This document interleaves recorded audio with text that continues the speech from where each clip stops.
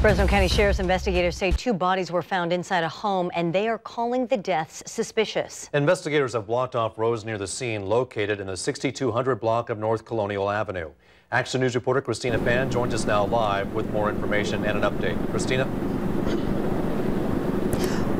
Well, Margot, Warren, we just saw homicide detectives arrive on scene a few minutes ago. They expanded the crime scene, which is why they have pushed us back several feet.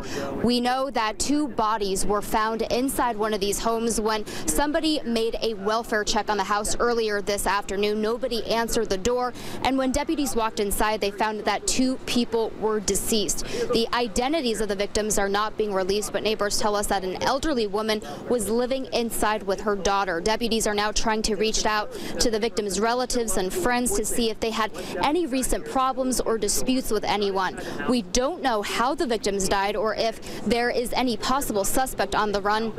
Investigators tell us they will most likely be here all night. They are currently waiting for a search warrant so they can go inside and search the home. For now, reporting live from Fresno County, I'm Christina Fan, ABC 30 Action News.